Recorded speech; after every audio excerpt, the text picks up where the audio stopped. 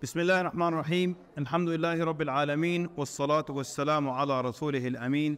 Wa ala alihi wa sahbihi ajma'een. Amma ba'd.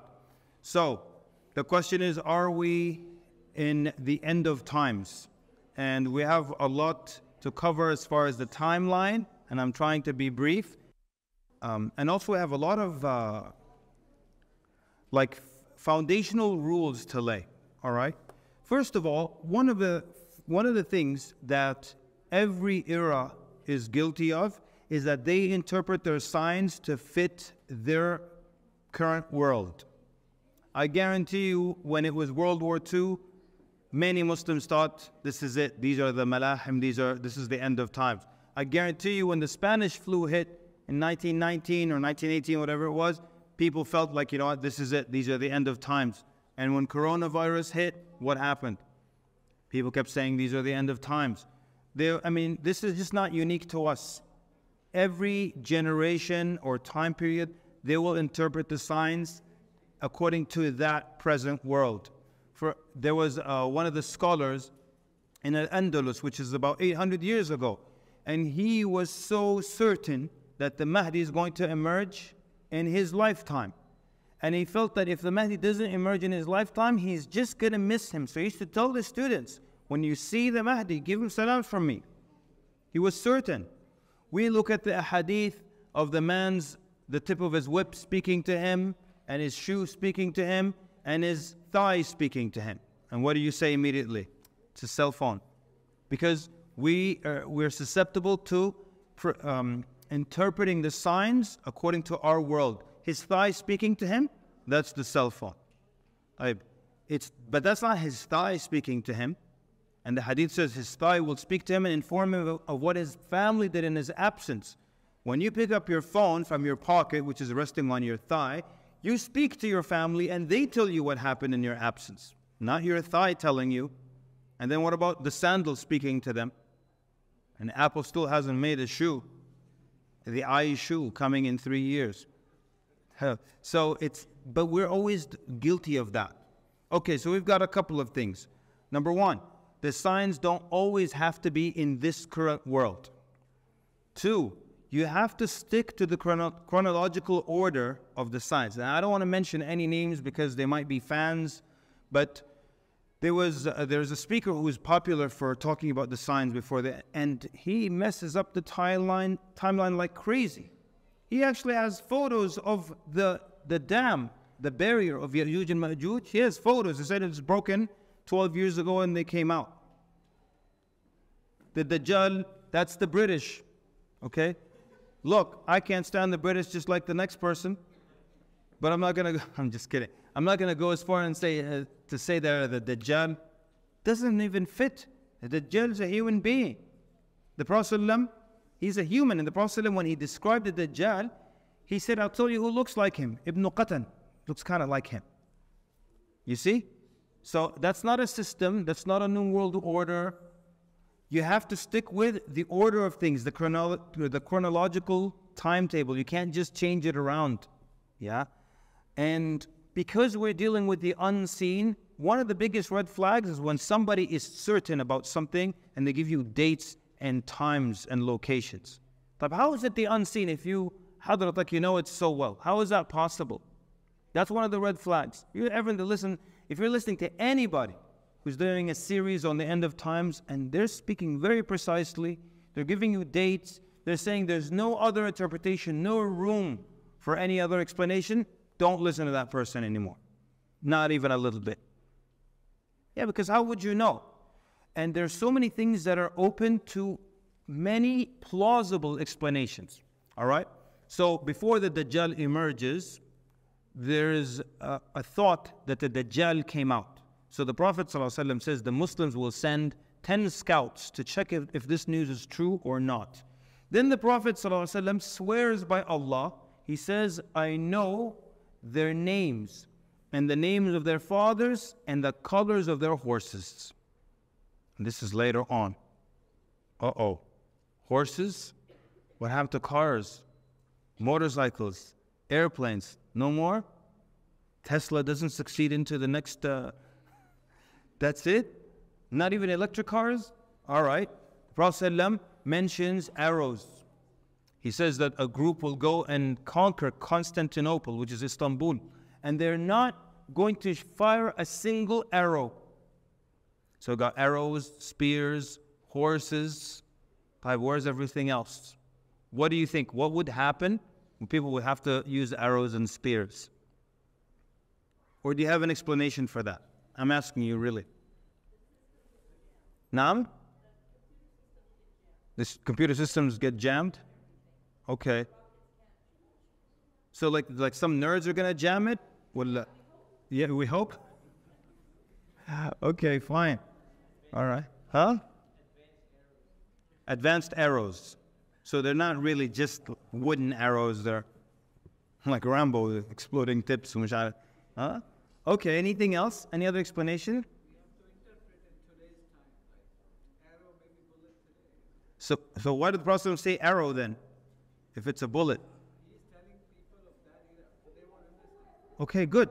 Jazakallah khair. And so everything you said is plausible. Like everything that was said now makes sense. It's plausible. But for me to insist on one of these three statements, how would I know it's the unseen?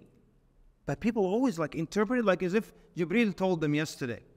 So you just said that it could be that the Prophet ﷺ is just speaking to them in terms they understand. Yani he didn't say they will conquer Constantinople without firing a single RPG. قالوا وما الRPG يا رسول الله. He would use a language that they can understand. That's one. So when he says horses, he doesn't want to say motorcycles and have to explain the internal combustion engine and all that stuff. Confusing. That's one. Or two, there could be technology that can still be on horses. So the scholars actually mentioned this example. They said if you ever watch the videos of the jihad in Afghanistan, of course when we say jihad in Afghanistan, we mean against the Russians. That was a joke. Against America, like, oh, but against the Russians, that was jihad. So anyways, you watch these old videos, 80s, 70s, and you'll see the Russians on their helicopters and tanks, and the Afghans were on horseback.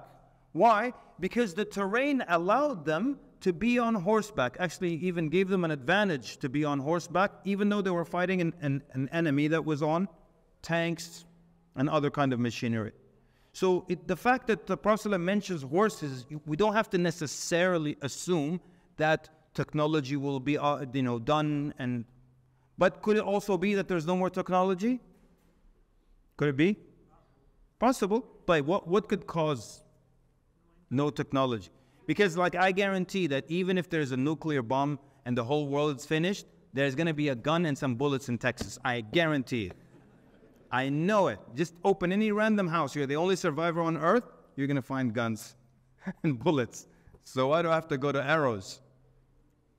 All right, what do you think? What could cause no more technology? No internet? Huh? But Allah's plan is usually, there are always means, right? Yani we won't wake up and find our phones missing, our children go into depression and stuff. There's always something like, what? Now? World War III. So sometimes people say that. So there's going to be if there's a World War III or 4 or 5, however you count, it doesn't matter. And then there's the end of technology and the end of civilization, and people kind of start over. Okay.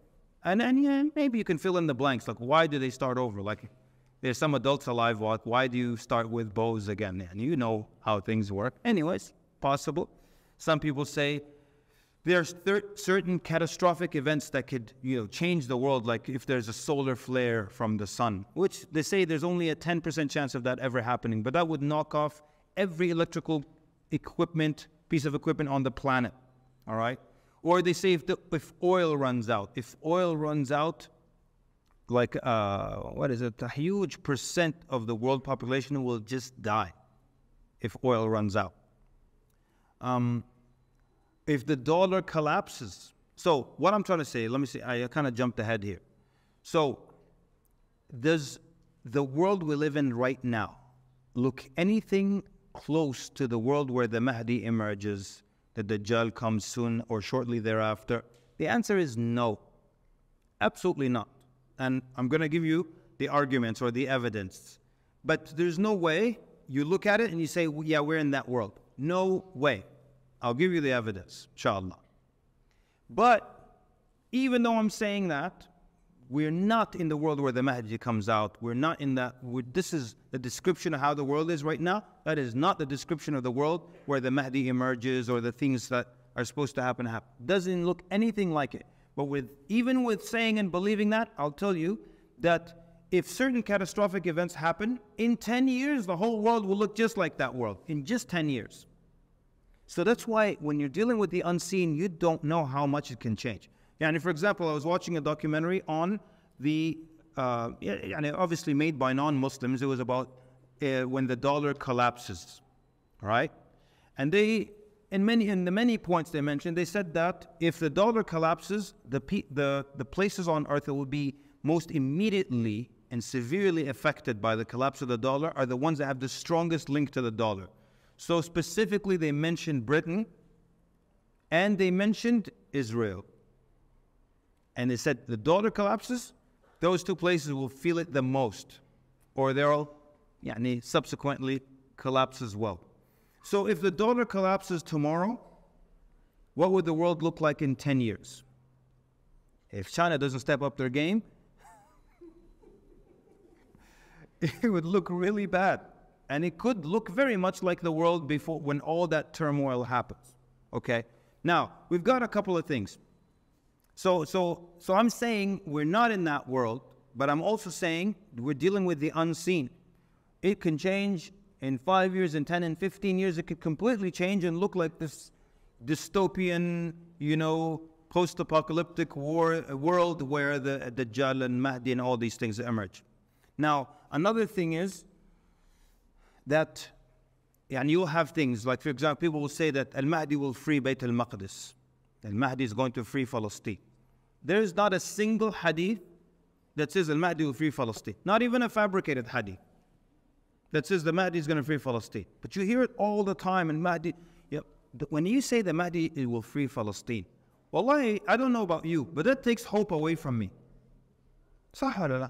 Who else is with me? You take hope away from it. You tell me the people of Gaza and Palestine, they have to sit through this until the Mahdi comes, and everything we do is useless. Our dua won't help, and nothing will help. We just have to, let's just watch Netflix, and when Mahdi comes, it's his job. I'm going to do his job. Wallah, it takes hope away from you. Now, the hadith says that he's going to be ruling from. Yes, and the hadith mentions, it casually mentions that he'll be in Bayt al-Maqdis. Doesn't talk about freeing it. So the scholars said the fact that he's going to go to Bayt al-Maqdis indicates that it's already free. It's a Muslim location that he just goes to, and he rules from there or he settles there. Yeah, because it's already free. Not a single hadith mentions that he frees it. That gives you more hope. That says, yeah, you can do things. Boycotting, la, wait till the Mahdi comes. Resisting, masharif, you can't do anything till the Mahdi comes. No, that's not true. So, then there are other indications also. The Dajjal, when he comes, he will have 70,000 from the Jews of Isfahan coming with him. Where are they coming towards? Towards Jerusalem. So the scholars said, so why are these Jews not in Jerusalem?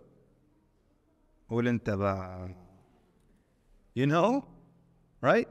So, and by the way, one of the dumbest things ever is when someone tells you, oh, you said the Jews will follow the Dajjal, and that's anti-Semitic. Okay, stop with the nonsense, all right? First of all, the Jews will follow the Dajjal. And guess what, ya Habibi? The Christians will follow the Dajjal, the atheists will follow the Dajjal, and the Muslims will follow the Dajjal, mashallah, in droves. Prophet said a man will chain his wife to the pillars of the home so she doesn't go and join the Dajjal. And he says she'll break free and join the Dajjal. So yeah, don't worry. We didn't say just the Jews, Muslims bardo. Yeah? Anyways, طيب. So we've got a number of things, and really the only hadith that I'm going to go into details is just one hadith that mentions 3 fitan trials that come one after the other. But we've got a number of things that you can argue need to happen before the Mahdi shows up. So are we in the world where the Mahdi emerges? First of all, the Euphrates River dries up. And this is a hadith Sahih Muslim, and it uncovers a mountain of gold. And then people will rush to go get that gold. And the Prophet ﷺ said, from every 100, 99 people will die trying to get the gold. And in one narration, the Prophet ﷺ says, each person will tell himself, perhaps I'm the one who's going to make it. And you tell him, Habibi, there's a 99% chance you will be killed. He's like, yes, but there's that one. Don't do it. Don't go. Now, why did the Prophet ﷺ tell us about this hadith or this incident? The scholar said the Prophet ﷺ tells you these things so you know how to act when they happen.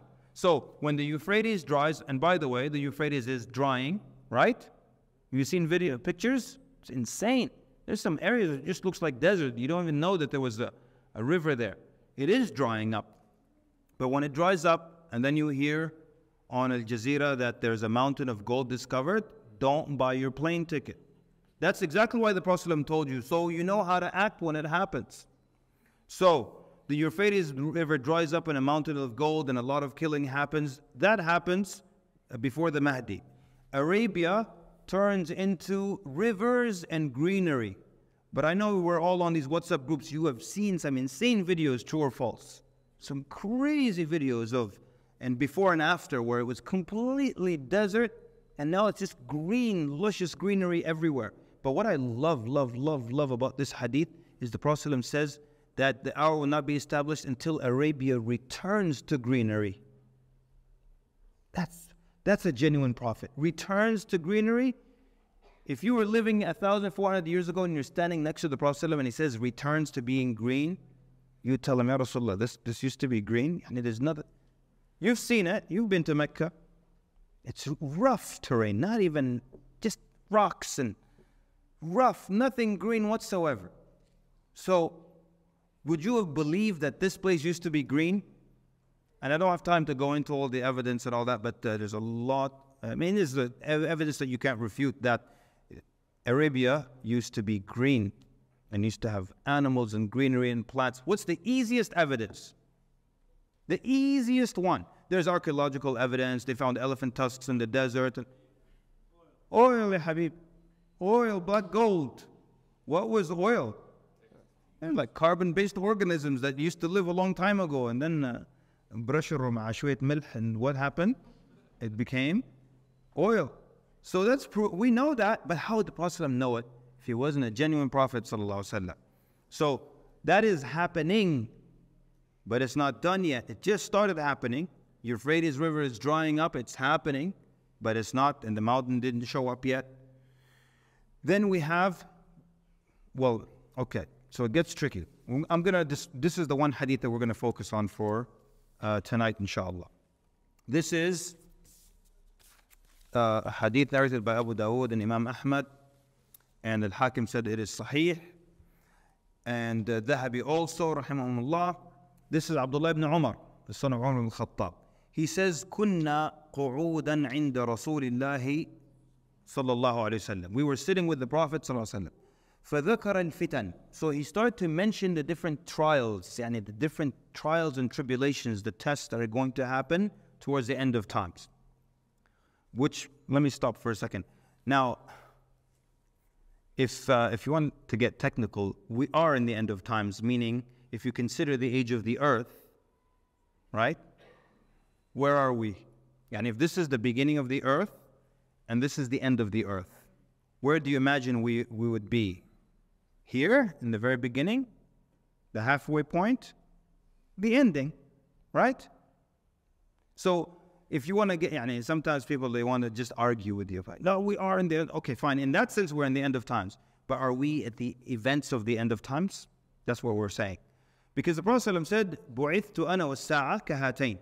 I and the hour were sent like these two. Some scholars said, meaning, I'm a little bit ahead of it. It's right behind me. And others said, meaning, just like there's nothing between this finger and this finger, there's nothing between my sending and the hour. So we are towards the end. If you look at the span of the earth, we're here at the end.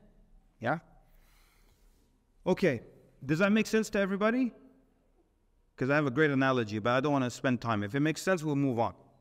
So the Prophet so Abdullah ibn Umar says, and Nabi sallallahu alaihi wasallam, he was mentioning the fitan, the trials, the different tests. فَأَكْثَرَ فِي ذِكْرِهَا. So he spoke a lot about that. He went deep into it, like he kept talking for a long time, which shows you the Prophet spent time with this. He didn't. That's not the only thing he taught them, but he did speak about this a lot.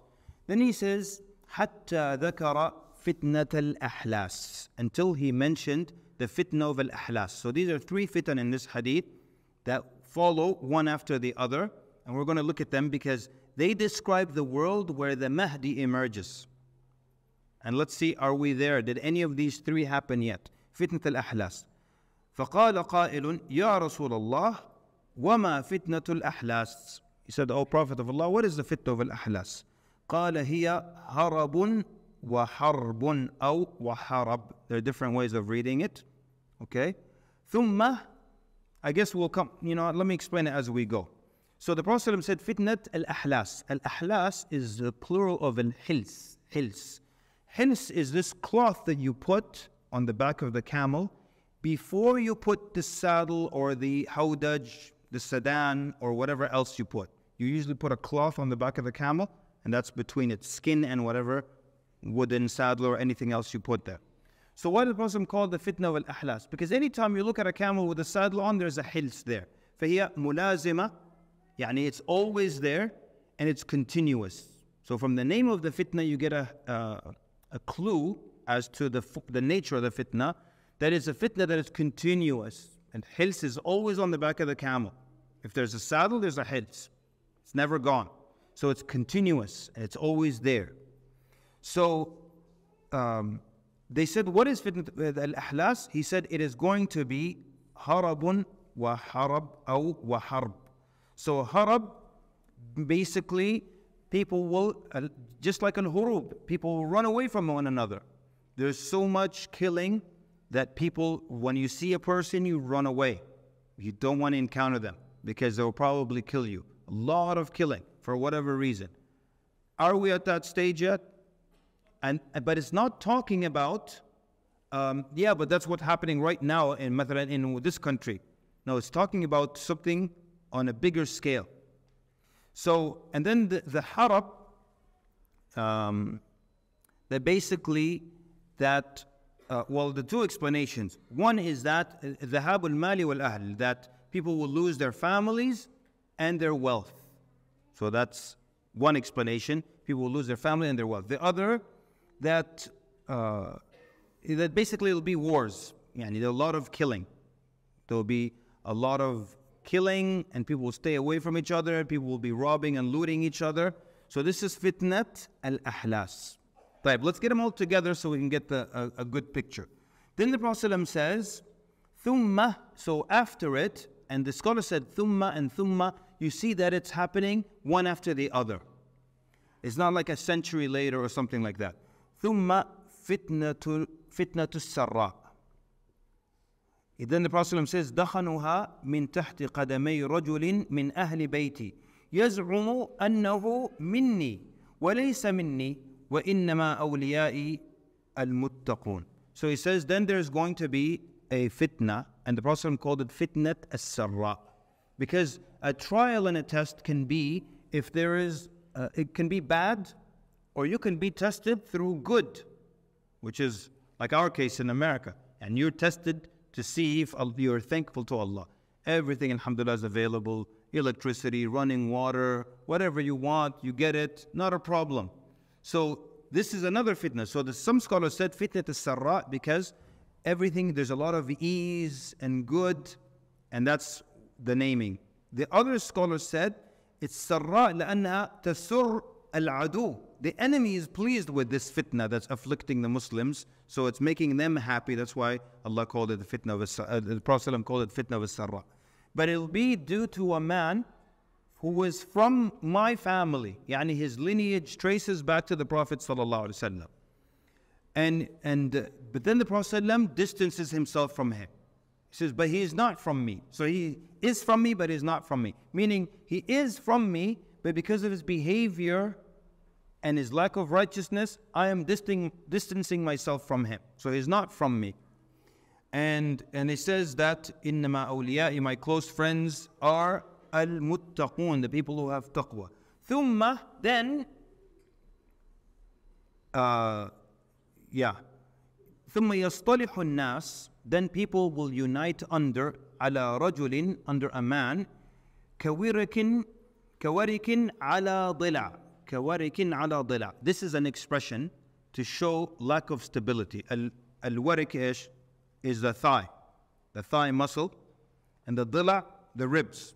So if you get a rib bone which is small and thin like this and it's curved, and then you put the big thigh on top of it, what's going to happen? It's going to rock.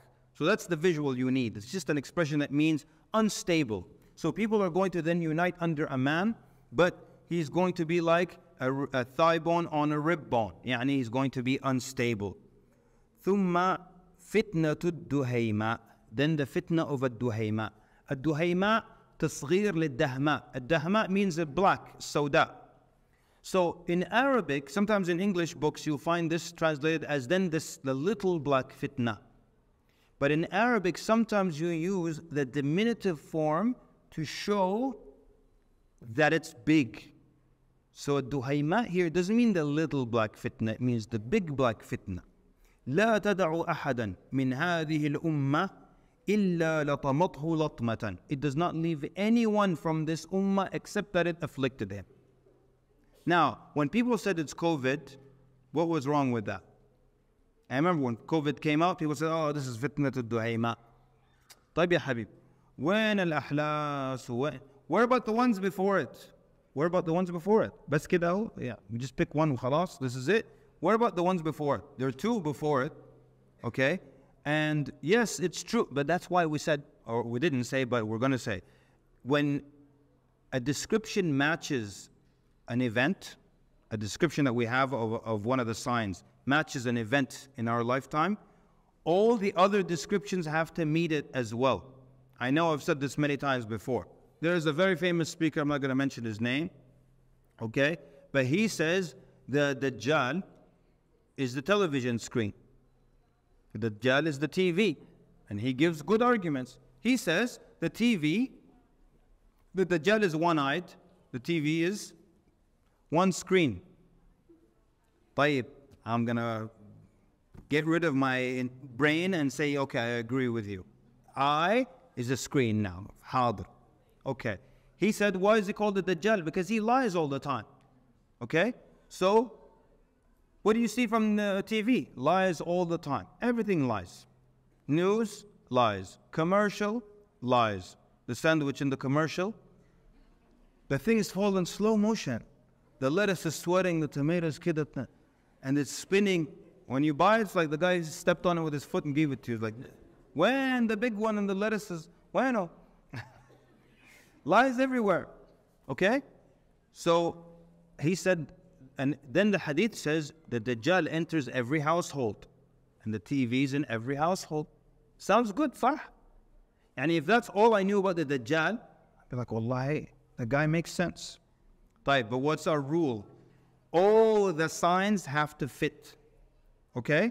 The hadith also says that the Dajjal has a right eye and describes the other bad eye. And the Sahih Muslim, it mentions it's the right eye and it's protruding like a grape. The hadith says that on his forehead, it says kafir, not Sony. The hadith says that the Dajjal cannot enter Mecca and Medina. Are there TV sets in Mecca and Medina? Yeah? The hadith mentions that the Dajjal will cut a young man in half. Do they make a TV that does that? If they do, don't buy it. Why would you buy it? So, does it match now? It doesn't. So, yeah, it sounds like it's COVID. Fitnat al-Duhayma sounds like it's COVID. And it will not leave anyone from the ummah except that it touched them. Okay, put your hand up if COVID didn't affect you. Yani, no way. No way it didn't affect your job. Didn't affect you going out. Didn't affect you hanging out with friends and coming to the masjid. No way. And probably nobody in the ummah. And there's a guy who's been living in the desert. He's 100 miles away in every direction from everybody. He didn't feel it. You know, he didn't social distance. Well, he was social distancing. He pushed it. So you understand. So it's saying that no one from the ummah is unaffected by it. So you could say until here, khalas, it's COVID. Yeah, but first of all, you just ignore the order of things, the first two. Then, where is it here? Yeah, and then it sounds like COVID, right? It says, فَإِذَا قِيلًا قَضَتْ تَمَادَتْ. Yani, every time you think it's over, it comes back again.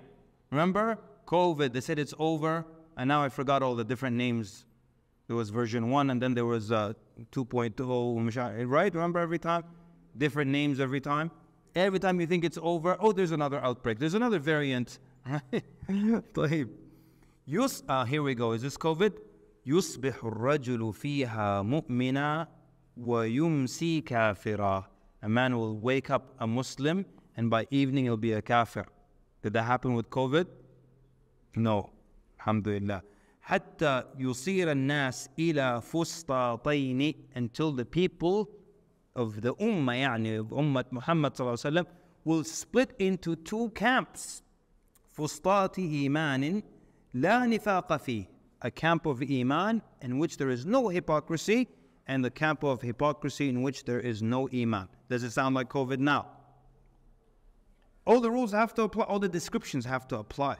So it's not COVID at all now. Nobody wakes up a believer and then, you know, at night is a disbeliever, or wakes up a disbeliever at night is a believer. Why is that happening anyways? Because of the trials. Yani someone would leave his religion from all the pressures and tests. But the Prophet doesn't specify what is happening to people here. He doesn't specify. But clearly it's not COVID, because we're not even done. Okay, we said it as a camp of iman, no hypocrisy in it. A camp of hypocrisy, no iman in it. Then he says, فَإِذَا كَانَ ذَاكُمْ فَانْتَظِرُوا الدَّجَّالَ مِنْ يَوْمِهِ أَوْ مِنْ غَدِهِ. When that happens, expect the Dajjal that day or the next. So now, where does this fall in our timeline? Could it be like today? We're far from it. We got to go through al-ahlas first. Then we got the guy who's a kawarikan ala dila, that unstable guy. All right, and then we have to have this other fitna, duhayma. And then the ummah splits into two camps. And when that happens, expected the Dajjal to come right that day or the next day. Now, the Nabi Sallallahu Alaihi Wasallam, possibly there's hyperbole there to say how close it would be. But where do you think, which camp is the Mahdi in? The Iman camp, right? And so, fitan do something amazing. And you know, in Arabic you say, fatantu dhahab wal fidda. Like when you want to purify the gold, how do you purify it? You put it over the fire. And so it meant these different ores melt at different temperatures. And then after this fire, you get the pure gold. And that's exactly what fitan do to the ummah. Because everybody's a great believer when the sun is out and the birds are singing. But then when there's a test, then you see the gold from the other. So basically, now this fitna, what it does, it splits everyone. Clearly we see who the hypocrites are and who are the people of Iman. So now, in a way, it's like it gets things ready for the Mahdi. So when the Mahdi comes, he knows his people, and there's no hypocrisy in the camp. And he doesn't have to think, is this guy a spy? Is this guy working for this group or that group? He knows is with the believers. And then what is Isa, the Mahdi himself, when Isa alayhi salam comes down, the Mahdi has already organized them. They're already an army, and they're already the righteous people. And so it's like everyone does the work that falls into place. So, yeah, I think I described everything I want to. Yeah. So when you see, then this gives you the timeline of when that's going to happen. So we've got the Euphrates drying up. We've got Arabia turning into rivers and greenery. And we've got these three fitan, one after the other. Before the Mahdi, other things happen. before the Mahdi comes out, there is a Khalifa. Yani, if anyone tells you today, the Mahdi is out, tell them you're wrong. I met the Mahdi yesterday, you didn't. But basically, how can you refute me before you even hear what my argument is? I want you to meet him and say, I don't have to, he's not the Mahdi. How could you judge like this? Because there's going to be a Khilafah before the Mahdi comes out. Then the Khalifa dies. Now, you know, use your political science and what could possibly happen that will cause the Khilafah to come back. And where is the West? They're going to sit there and wait for the Khilafah. What's happening? Allahu A'lam. It's from the unseen. When does this happen? Allah subhanahu wa ta'ala A'lam. But there's a Khalifa. The Muslims unite under a Khalifa. Then the Khalifa dies. Then the three sons of this Khalifa, they fight over the treasures of the Kaaba. So the hadith says, three sons of a Khalifa fight over the treasures of the Kaaba. And some scholars said there might be actual treasure buried at that point under the Kaaba that they're fighting over, or it could just indicate, symbolically, whoever is the Khalifa owns all the treasures and he's in charge of the Kaaba and he owns all the treasures of the wealth of the Ummah. So that it could be what it means. Yaludhu, a man seeks refuge with al-Bayt, a man seeks refuge at the Kaaba and he goes there. And he comes fleeing, he flees from Medina and goes to Mecca. Now the hadith are specifically vague, purposely aqsad, not specifically. They're purposely vague because Prophet is not trying to tell you everything that will happen. And he's just telling you that he's going to leave Medina, flee Medina, going to Mecca, seeking refuge there at the Kaaba. Now that means, the scholar said that he's probably, some people had their eye on him or someone thought he was special or something, but people were after him. But we don't have any of the details. And then when he goes to Mecca, then an army is sent to basically to attack him, and then the earth swallows up that army. When the earth swallows up that army, the Mahdi, first of all, almost overnight becomes a righteous person. So if you're sitting in your Quran class and the guy next to you says, by the way, I'm the Mahdi, tell him, no, you're not. How do you know? Well, because the Mahdi, some scholars said he is just not religious at all, he doesn't even pray. Others said he's just like a baseline Muslim. Then hadith says, يُصْلِحُ اللَّهُ فِي لَيْلَةٍ. Allah rectifies him in one night, becomes the most righteous religious person in the Ummah. Right? So the guy who memorized 16 juz of sitting next to you in the tahfidh, it can't be him. So, anyways, I didn't really want to get into the Mahdi, but before the Mahdi there's the Khilafah, then there's the civil war. So that means before the Khilafah, things have to happen. Like, does it look like today there could be a Khilafah? Yeah? Do you think a Sisi will step down, or مش عارف SMB or MB, مش عارف مين, everyone's going to step down? Yalla, let's have a Khalifa for the sake of unity. That means we're not even close to that world, but we could be close to that world if something major happens. You see? You can't with the science. You can't pinpoint it. You can't. People have always been trying this. For some of the classical scholars tried to estimate the Day of Judgment by calculating backwards from the Day of Judgment to the time we live today. If I can estimate and count from the major signs. But the hadith that says there's 50 years between each major sign is a weak hadith. You can't. If Allah wants to hide something from you, you're not going to cleverly figure it out. True? I wish people would remember that. If Allah wants to hide something from you, you're not going to cleverly figure it out. People are saying nonsense over the internet all the time. I'm at the end here. This one guy, he said that Dajjal isn't here. And Ya'juj and Ma'juj aren't here. This is because we haven't found them. We have Google Earth. What did you expect into that? The Google car method and drove by the Dajjal and he's like, standing fire, I'm coming. What did you expect exactly? Or you expected to see the barrier of Ya'juj and Ma'juj? It's thousands of years old. You just, a big door, mathalan. No mud, moss, trees grew over it. There's no rocks all on top of it. So you just want to cruise the earth with your mouse at home and say, there it is. I found it. You know why Allah doesn't want you to find them? Doesn't want us, meaning like our world today, everyone alive, Muslim non, to find Ya'juj and Ma'juj? What do you think if we found the barrier today, what do you think will happen? Tell me. Yeah, and the minute, first the anthropologists are going to come and then we have to examine these people and make contact with the natives of America will find out they have oil immediately. Yeah, and, we got to give them democracy, introduce them to the iPhone, and we're not going to leave them alone. That's why Allah subhanahu wa ta'ala doesn't allow us to find them. So when Allah hides something, you're not going to find it. So how come we can't find the Dajjal? I'll tell you why, ya Habib. Because Allah Azza wa Jalla doesn't want you to find it. Does that make sense to you? How come we can't find the Dajjal? I thought, what do you want from him? You want to find him? You don't want to find him. Anyways, that was my point. It was kind of brief, but my point was that, let me repeat it one more time. And feel free to have opinions, and I don't have any issue, because I'm not saying I'm right. I'm saying it's the unseen. So bus, relax, take it easy.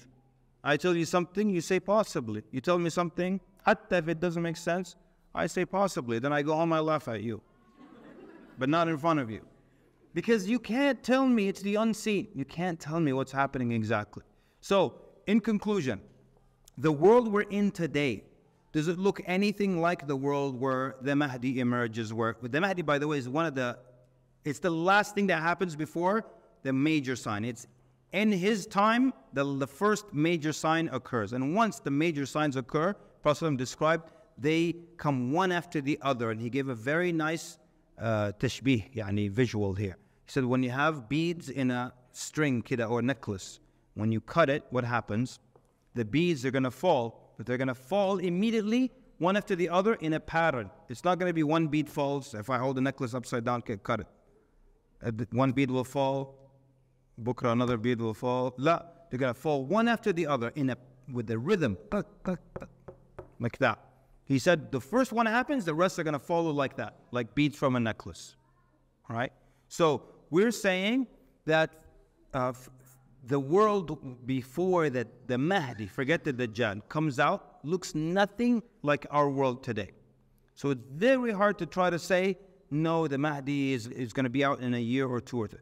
And even after we said that there could be certain catastrophic events on a global level or even economically catastrophic that will change the entire world within the span of 10 to 15 years, possibly, matala. Or 50 years, this world will be completely different, or 30 years, or 15. So, but when it happens, and if any of these fitan that we mentioned happen, it has to match all the signs in the hadith, all the descriptions. Not just one or two and you say, aha, that's it. Just like we saw in the beginning, Ad-Duhayma looked like COVID. But when you continue reading, it doesn't look like COVID at all. And now COVID's gone. When the guys who were saying it was COVID, it's embarrassing now, right? You're so wrong, it's embarrassing. I'm embarrassed for you, you know what I mean? Like that. Anyways, let me just end up with this hadith, we're done. I'm not even going to explain, I'm just going to read it. It's a hadith from Sunan Abu Dawood. It says, when Bayt al-Maqdis is taken, and I just want you to see the chronology here, the timeline. When Bayt al-Maqdis is taken, Medina will become abandoned. And there are many hadith about the abandonment of Medina and how the Masjid al-Nabawi will become completely empty and deserted, and two wolves will come and urinate on the mimbar of the Prophet ﷺ. It's very heartbreaking, these hadith. Very heartbreaking. Okay? So when Bayt al-Maqdis is taken, Medina will become abandoned. When Medina becomes abandoned, there will be a great battle. And when the great battle occurs, this is the battle between the Muslims and the Europeans. Initially, it was the Muslims along with the Europeans as allies fighting a common enemy, the hadith says. Then once it's over, the Europeans betray and turn on the Muslims, and then this is what they call Armageddon. These battles take place. And then Constantinople will be conquered. And then the Prophet ﷺ says, which is Istanbul. They see how mind-blowing this is? Istanbul is going to be conquered by the Muslims. So Sorry, but it's too much juicy stuff. So I said it was the end. But look at this. I mean, we can't go home without talking about this. Istanbul's going to be conquered by the Muslims in the future. So that means we lose Istanbul. Type. So some scholars said, there are two opinions. One group said that something will happen and people will lose Istanbul, meaning it will not be counted like it's part under the Muslim lands. Whatever it is, that they join the EU, I don't know. Something happens, and then the Muslims go back and bring it back to the Muslims. Now, another group of scholars, and for the record, I completely don't agree with this opinion. They said, no, we already lost it. When the Dawla al-Uthmaniyya, the Ottomans collapsed in 1924, and then Kamal Ataturk came and he secularized it, we lost it. But wallahi, that's not fair. Let me keep it real, that's not fair. And if you go to Istanbul today, you will hear the adhan, and you will see people memorizing the Quran, and you will see 5 times a day prayers in the masajid. There is nothing less Islamic about Istanbul than pick any other city, fill in the blank. Al-Muhim, the point is, let's finish it. Constantinople will be conquered, and when Constantinople is conquered, the Dajjal will appear. Now, just from this one hadith, how close is it? If right now they free Bayt al-Maqdis, in the next coming months, Allahu Akbar, then we'll come back and talk again. Another lecture. Are we at the end of times?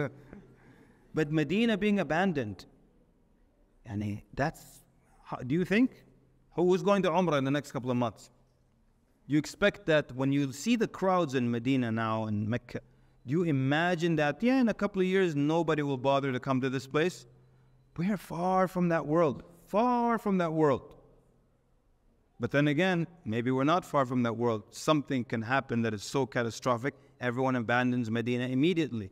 But then there's another hadith. I just want to show you how confusing this is. Not confusing, but how you are helpless. The power is with Allah. There is another hadith that mentions how when the Dajjal appears, did you see the order here? When Medina, Bayt al-Maqdis, Medina is abandoned, a battle, Constantinople, and then the Dajjal. But then the hadith, doesn't it mention that the Dajjal cannot enter Mecca and Medina? So why is he entering Medina if there's nobody in it? How do we reconcile that? You see? But is it saying the time period? It's not saying how many years. Can people abandon al-Medina because of anything? I don't know, maybe creative, I don't know. Volcano, مش عارف, المهم. And then repopulate it. Do you think it's possible? Yes, it's possible. That's why I said there are many plausible explanations. I hope nobody's confused and you got the answer, or at least the idea. Jazakumullah khairan for coming out and for listening attentively. Sallallahu wa barak ala Muhammad wa ala alihi